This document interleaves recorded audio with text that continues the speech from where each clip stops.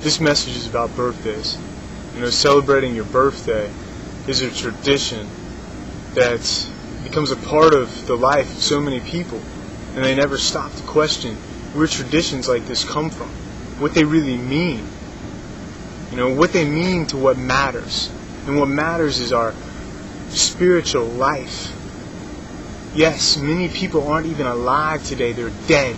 Even though they have open eyes and ears, they're not seeing or hearing, because they don't have honest hearts that are seeking out the one true and living Elohim of Abraham, Isaac, and Jacob, the creator of all heaven and earth. If you want life and don't want to be separated from truth, then you have to be willing to seek out and do research and understand that the Creator gave a law and righteous statutes and judgments of a way to live, and that if we don't repent of our sin and learn the sin from His law and His righteous ways and statutes and judgments, then we are going to suffer the consequence of that in our pride and our arrogance for living the way we wanted to, caught up in pagan idol worship and traditions that just lead to death and destruction. The birthday is an example of this. We can see through Scripture, and if you do your research, you can look at historical writings to trace back the origins of these traditions. Right now, we know that in Scripture, there is never anything good written about birthdays. First time you see it is in Genesis, when the pagan king Pharaoh celebrated his own birth and executed his chief baker. Then you see in the renewed covenant Scripture in Matthew how Herod, another pagan ruler, had this horrible dance from Herodias' daughter, and then what happens? He executes John the Baptist, the prophet of Elohim,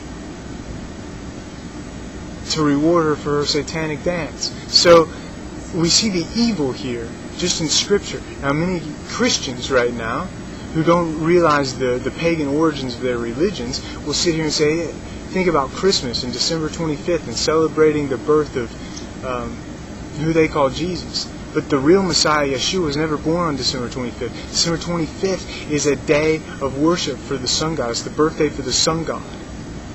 And you can trace the history back through Constantine and how he established all of this. Okay? And Yeshua, in Scripture, it was never commanded to celebrate his birthday. It's not the Elohim of Abraham's wish or desire or law.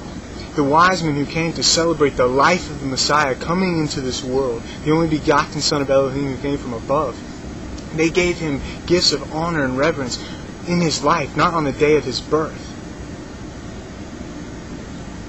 Now, for many people, we know that recognizing the age of our life is important. That's even in Scripture. But not the month and the day. These go back to ancient Egypt with people who tried to calculate horoscopes and astrology, calculating the omens. And in Deuteronomy chapter 10, it gives specific instructions of how that is evil. And you shouldn't tell signs of the fortune in the future based on these kind of signs. It's evil. It's against the law. So now that we see just these examples, we know that from the pagan kings in Scripture, the birthday is a form of self-idol worship, honoring self, and removing you from the purpose of your life. The purpose of life being to give honor and glory to the one true Elohim of Abraham. To live according to His statutes, to abide in His only begotten Son, Yeshua, so that you can bear much fruit and glorify His Father which is in heaven.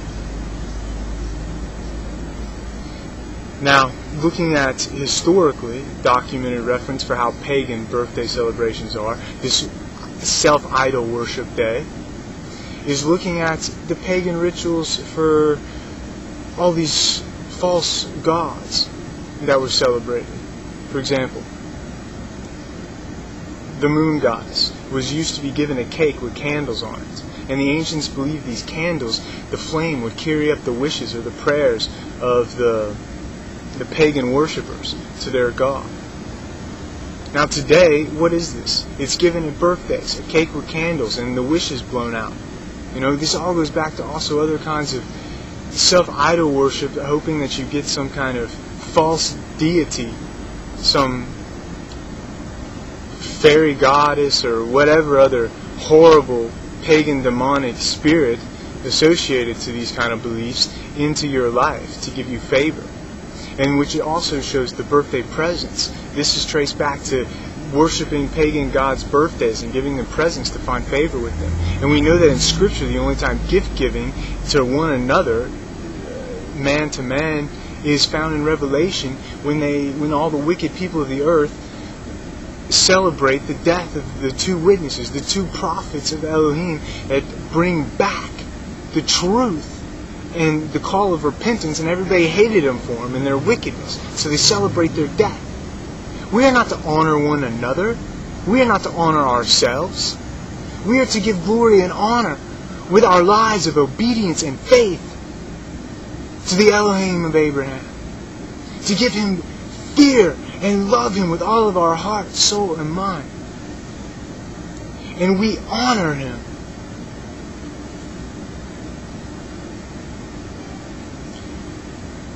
Now, if you do your research, you'll also find that even the Satanic Bible writes about the birthday as one of its great days. They call it the holy day for self-worship.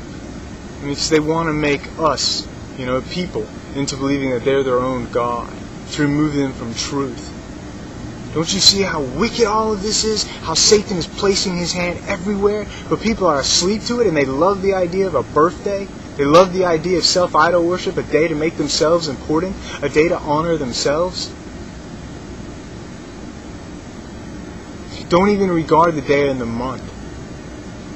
Count by the years of life that you've been given by Elohim, so that you can live out His law, His will, His statutes, and His commandments, and the teachings of Yeshua, following Him every day of your life, denying yourself, loving Elohim with all your heart, soul, and mind, and your neighbor as yourself, guarding and keeping His commandments, being set apart as you follow Yeshua's teachings. These are who will be saved in the end days, not you who want to hold on to your sins and your filthiness and have all these pagan traditions and idol worships. So repent of the birthday. Regard not the day of your birth. Repent of horoscopes and all of this other sorcery. And give glory, honor, and praise to the one whom you should fear and trust and love. Hallelujah! For His laws and statutes. Amen.